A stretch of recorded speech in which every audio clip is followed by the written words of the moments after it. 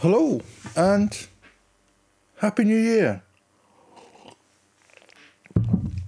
I hope you've had a wonderful Christmas and a Happy New Year and it's all been calm and, you know, everyone's enjoyed themselves without any problems. Had a quiet one at home, so it's been great. So I thought I'd do a little video for you today. I've seen a couple of videos about this and it's something that's really I'm thinking about seriously getting into because I think it will change my workflow. And it's called Contextual Toolbars. Okay? I didn't find too many videos on this, so I thought I'd chuck my little kind of 2 cents in that what I've discovered so far. I want to get down and sit down and spend a few days and make some toolbars specifically for this purpose. But I'm starting to find that these huge toolbars that I've got, I tend to spend as much time looking through them as I did looking through the menus, which is why I made the toolbars, to stop myself having to look through so many menus. But, you know, it's starting to get a little bit the same kind of thing, you know. So you kind of get what I mean when I say this. These toolbars can be in smaller chunks and more specific to what you're actually working on, okay? I'll give you an example of one that I've got set up. Now, I've deselect all the tracks. And if I just hover my mouse over, now I'm not going to click anything, I'm just going to hit F1, and that opens up this toolbar here, which has some effects chains in there that I can set on these tracks specifically. And that one I'm going to expand with my most used effects, etc., that will be on a list on this toolbar. But you know, I can hit a button and it'll insert these effects. I've got it set up so that it selects the track under the mouse, opens the toolbar, and then puts these effects onto the toolbar. Okay, so if I remove that, so that's only one that I've got set up at the moment because I was messing about with this trying to work it out. So how I did this, let's get back into actions first. You can do this after you set your contextual toolbars up if you want, but I'm just going to show you now. I've got a custom action here, which is my contextual toolbars 1. So what this means is I've got it set to the hotkey F1. Okay, now if you don't know how to do that, you create your custom action, which we'll have a look at. Let's edit that.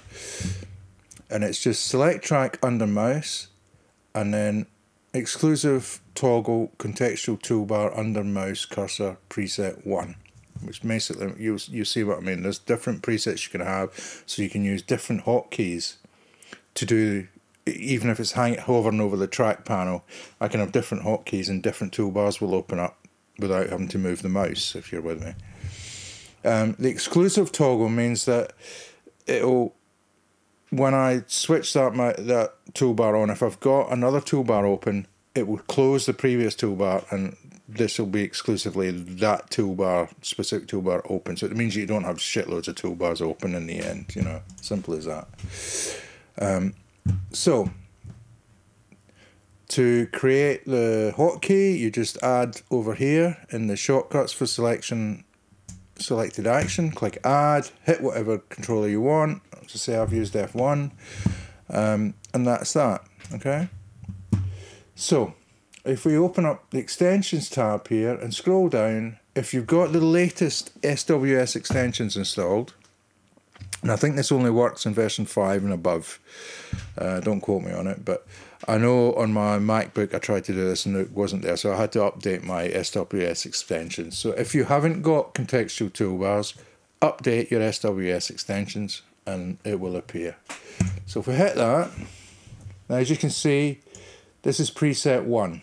Okay, so you can have various different presets set up with different hotkeys that will open up. Okay, so I think it's up to 8 here. Okay, so we're on number 1. As you can see down here, here's my track panel with the track effects chains there. Okay, so that's the one I just showed you. So let's set up another one. So in the arrange view, for example, I want it just to be in the empty arrange view. I've set up a little toolbar there.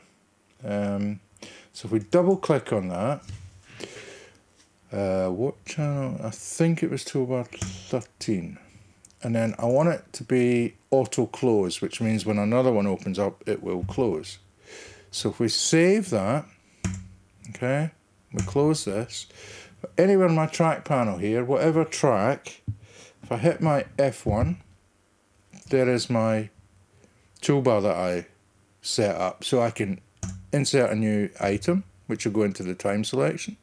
If I haven't got a time selection, and I do the same thing, hit F1, I can insert an empty item, and it just inserts a little empty item.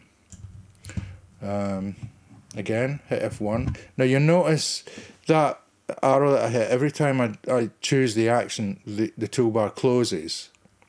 So I can toggle the lines on and off, grid lines.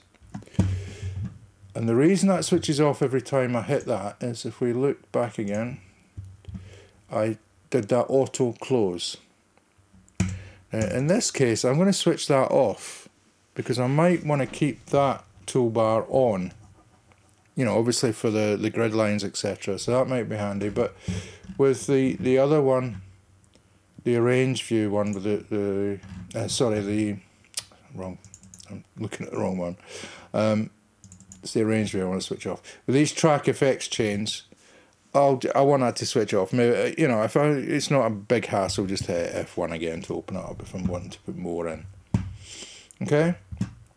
So let's say, for example, we want another one on the envelope panel, and we can do envelope parameter. Let's do the auto close on it again. Another one that I thought might be interesting was on the ruler. Where was it now? Time selection marker region. I mean, a lot of these toolbars I think I'm going to have to customize now to suit the needs, but just for the moment I'll give you a look at this, and then it's simple as hit save. Okay, so I'm going to close that down. Then up here on the ruler, I'm just going to place my mouse, hit F1, and here is this time selection marker region. So I can insert markers, insert tempo marker, time signatures, etc., etc. You know, it's up to you what you put in your toolbars. Then did I do one for the items? Let's see, contextual toolbars. Then we can have one for arrange view, audio item, or just the item, for example.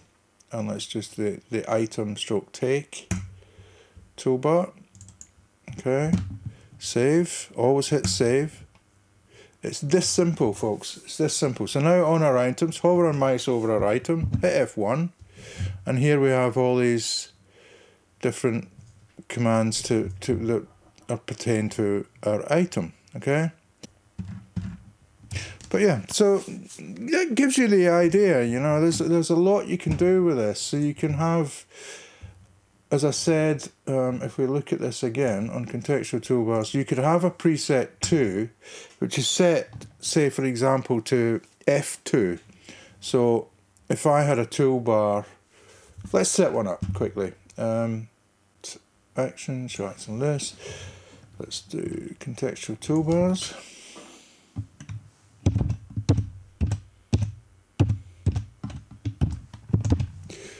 Let's open, close,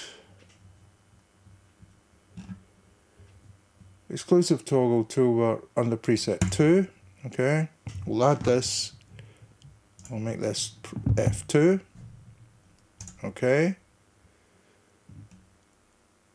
yeah, okay, let's close that. Then if we go into the contextual toolbar section and we go to track control panel, track panel, and we say track color for that one, that we will auto close, hit save.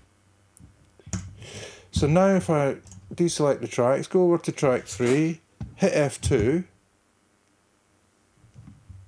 it opens up the track color So if you want to create your custom action so that it, as I did before, where it selects the track under the mouse, you can do. In this case, well, I'm going to leave it because I can hit F2 and colour both those tracks at the same time. Whereas if I wanted just one track coloured, then I would use the F1, because that would select, and then you use your colour toolbar. If you're with me, I showed you that at the beginning about the custom action where it says select. But if I was going to do this for track colours, I would want it so that it didn't open up. I want to select the tracks, because you might want to colour more than one track at a time. Okay? So very simply, folks, there's contextual toolbars. I mean, it's going to be a real boon for me. I've got one more album to mix, and then I'm going to take a few weeks off, and I'm going to really sort myself out with my toolbars and my workflow, etc. Because I have been hitting a few snags now that with the new studio and the new setup, and you know, this, that, and the next thing. I really want to try and streamline it a little bit, because I'm finding myself using a lot more presets in terms of like track effects, etc. I've got effects chains that I just keep putting all the time, so I just want to have a button that I can boom and put that track effects up there. So yeah, all good. I mean, this is really cool. I mean, wow, how many other DAWs can you do this in? That's all I've got to say. So on that note, I'm going to love you and leave you, and Happy New Year once again, and let's hope we all have a great new year, great year, and yeah, good things are coming. Cheers, folks. Bye now.